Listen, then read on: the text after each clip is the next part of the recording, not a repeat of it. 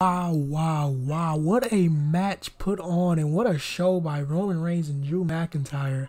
This is definitely going to add a little spark to each of their reigns for the titles that they're holding.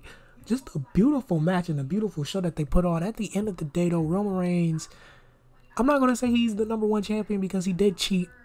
I still think they was booking Drew like he was some type of monster, and I love that. I'm gonna be honest, I wasn't feeling Drew at first when he first became WWE champion.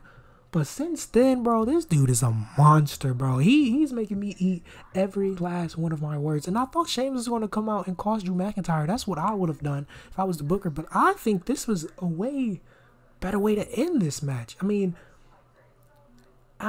Roman Reigns, he wins the match, but he did cheat. Jey Uso helped Roman Reigns.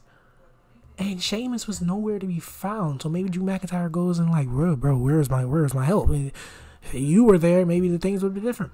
Because he can definitely make a case. He kicked out of 2 spears. No, 3 spears, guys.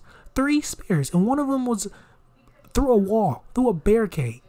3 spears and an announce table.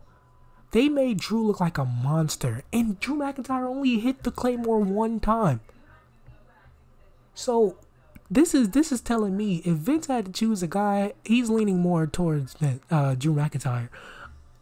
I know he loves Roman Reigns, but this match just told me, like, Drew, you guys don't understand, bro. Well, you guys might understand. You guys do understand. Somebody would never get booked like this against Roman Reigns.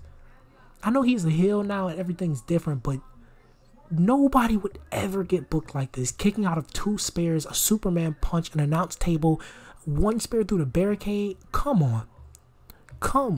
Nobody would ever get booked like this. And I'm glad that man, to finally break that curse, is Drew McIntyre. Anyway, my name is iKings, guys.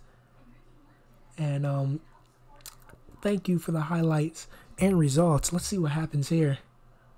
Jey Uso is clapping at the end of a ramp. And Roman Reigns is walking towards him. We still have 9 minutes. What it looks like, I don't think I'm going to have enough time for this. But the highlights and results, more highlights and results coming to you. Let's just say Roman Reigns beat Drew McIntyre. But it's not the beat Drew McIntyre. He didn't really beat him. To my understanding, he didn't really beat him. They put Drew McIntyre over way more than they did Roman Reigns. Probably because Roman Reigns is already over. Okay, I'm getting off topic. Anyway, my name is iKings, guys. Like the video and subscribe. And thanks for watching.